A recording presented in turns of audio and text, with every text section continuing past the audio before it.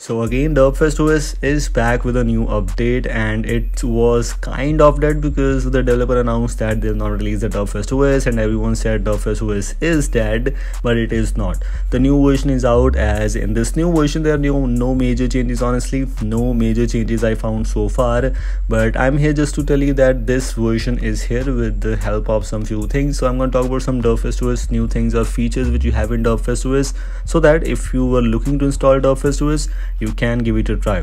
It has the Android 12L Easter egg, of course. Let me just check it out. If I try this Android 12L, or yes, this is just Android 12L, Plat logo is already added as expectedly. By the way, compared to Android 12 Easter egg, I think this looks better. It's just my opinion, of course, my preference, but I think so. It looks good. Of course, we'll start with the default launcher. The quick step launcher, as expected, is a themed one with the Derp launcher, which includes some few of the customizations for you. For example, if you move on to the miscellaneous section, you have the grid for the recent app option available, which is kind of expected. So let me check it out. As you can see, it's there, it's working perfectly fine. As I am using official version, so if you're also using official version, if you're using this on your device without root, you might not face any kind of major issues so far.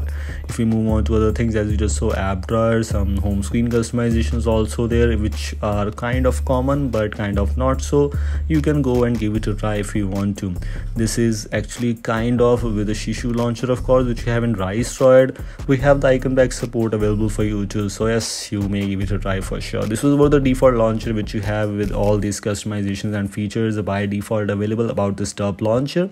If you take a look at one more thing here, Google Photos Unlimited Backup, it's there, and right now in this 2022 a lot of users were looking for this Google Photos Unlimited Backup. That's already included, so no need to worry about it. By the way, there's an option available. If you don't need this, you can simply disable that, as some of the users don't use Google Photos. I've noticed so far some of the users just don't use Google Photos at all.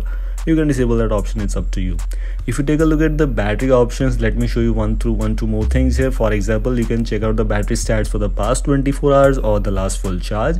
You also have the option for battery charge warning. That's useful. If you want to take a look at how much battery percentage you have, you can simply play the sound at that certain level of percentage. You have the block sensors option, which might help you to increase battery backup, and we have some idle manager options available too. So in the terms of battery, this might be very good choice for you. You can even reset the battery stats if you want to.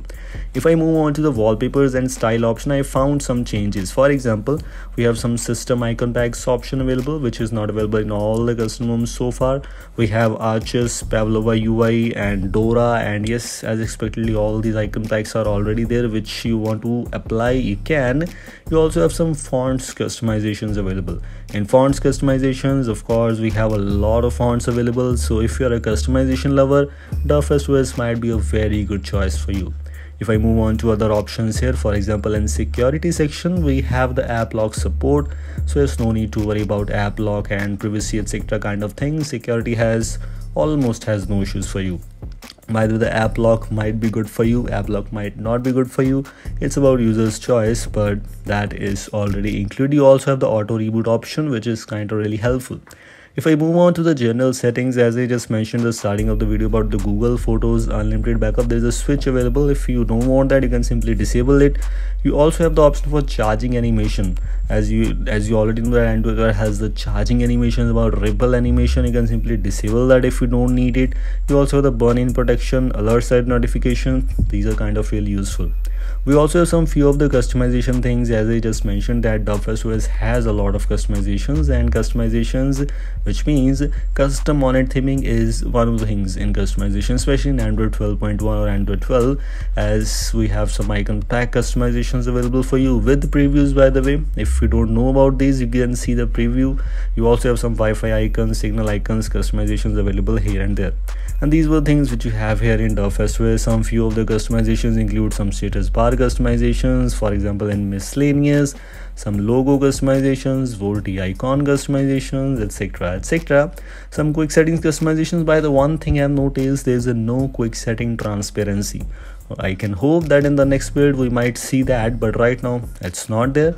But other than else, these were things which you have. I've already shared with you all these things, and these were things I just want to let you know. I hope you like this. Thanks for watching, and goodbye.